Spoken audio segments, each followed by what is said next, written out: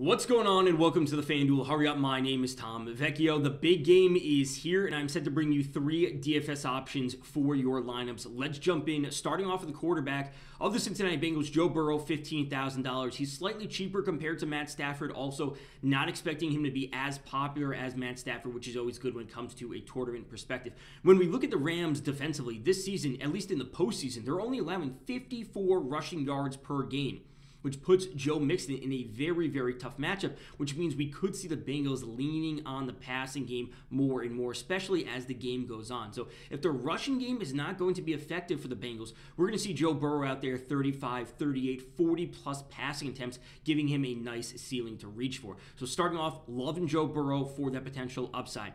Next up, Van Jefferson of the Los Angeles Rams, only $7,000, bringing that needed salary relief into your lineups, helping out with roster construction overall, which we know is so important when it comes to single-game DFS. Obviously, he also won't be as popular as Cooper Kupp or Odell Beckham for the Rams.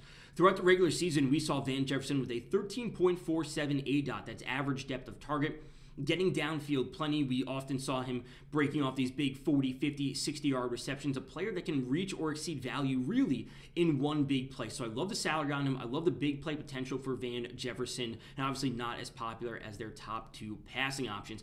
And then finally, another player for a bit of salary relief, CJ UZOMAH at $7,500, the tight end for the Cincinnati Bengals.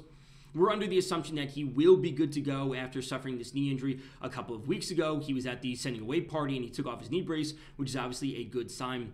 In the first 2 games of the postseason, when he was fully healthy, he had 14 targets in those 2 games. That was, extending a streak that he had at the end of the regular season, which was 6+ targets in 6 of the final 7 games. So he's a consistent option for the Bengals in their passing offense, specifically when they get to the red zone. So $7,500 for UZOMAH should be a solid option this weekend.